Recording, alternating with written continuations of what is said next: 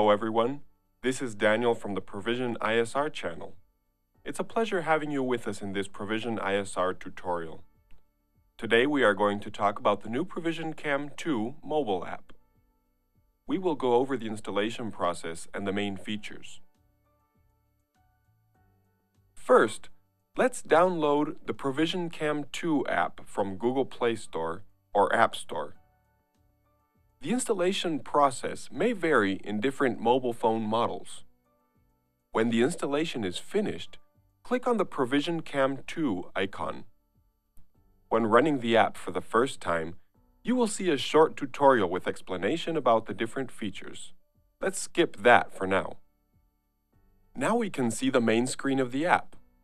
First step we want to make is adding a device, DVR, NVR, or IP camera. In case of adding devices through the Provision ISR cloud solution, we must choose the QR icon and scan the QR code of the device. This code is printed on the labels placed on the top of the device or in the device's menu. Menu, Information, QR code. After scanning the code, you should input the username and password for the device you have just added. In this case, admin and 123456. If process was successful, clicking on Preview will display live image from the device. If we wish to add a device using IP address or domain name, click on the main menu icon and then on Server List. Now click on the plus symbol. This will open a template for adding a new device. In the tab My Device, we may enter the IP address, the domain name we created in Provision ISR DNS server, or even the MAC address of the device. In the tab Nickname, we can put any name we wish. This will be the display name of the device.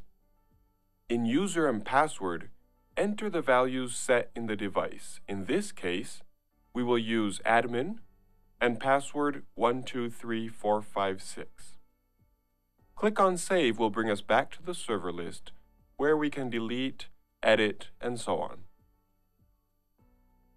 BTW, the green link icon, will show us the online devices.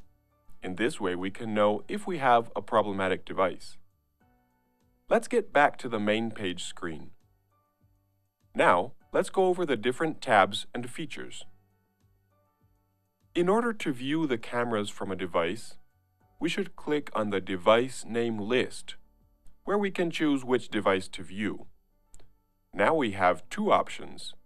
Either we drag the device name into the upper screen to view all cameras, or we simply click the device name to view the available channels and then drag each channel we want separately to the desired location. We may also mix between different channels from different devices and then create our customized groups by clicking the upper star symbol and choose Add Favorite. Later, we will be able to quickly go back to that group by choosing Play Favorite. The camera icon allows us to take a snapshot. Just click on the channel and then on the snapshot icon. Once we did that, we can also share it by Facebook, Twitter, WhatsApp, and so on by clicking on the Picture option icon. The video camera icon to record a video on the mobile phone. Split screen icon to choose the screen layout. Speaker icon to hear audio from the chosen channel. Mic icon to talk through the remote device. The arrow icons to move to the next channel or channels. The playback icon, switch to remote playback interface. Here we need to choose the date, and then we can move the cursor and pinch to zoom in order to find the required time. We can also move forward and rewind.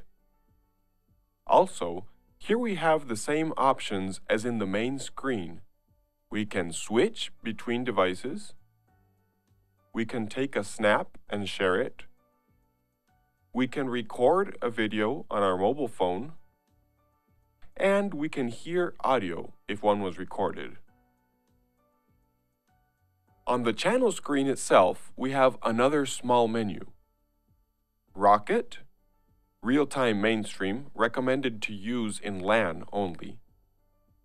Painting, to choose the view quality. Color chart, for brightness, contrast, and so on. PTZ, to operate a PTZ camera if one connected. Rotate screen, to enjoy widescreen view. That more or less summarizes our main screen options and features. Next, let's look at other features on the app. Clicking on the main menu icon will another open side menu. Remote settings. Here we will be able to set up our remote device. Local. Here we can do some local setting of the app, such as launch setting, where we can decide what will be displayed when we start the application.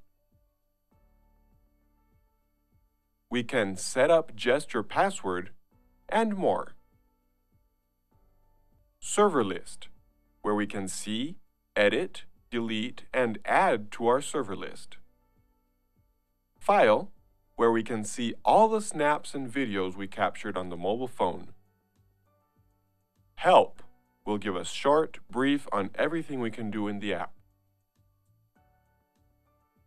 This is where we like to thank you for watching our tutorial. We hope it was helpful.